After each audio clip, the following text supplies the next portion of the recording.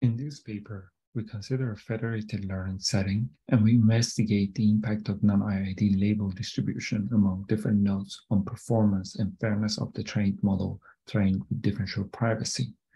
We establish our baseline training a centralized model with and without differential privacy, and then move on to the federated setting.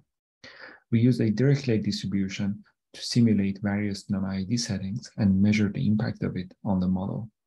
In these early results, we show that although the impact is disparate, especially for underrepresented groups and classes, more severe non-IID distribution could have a negative impact on the fairness and performance of the model.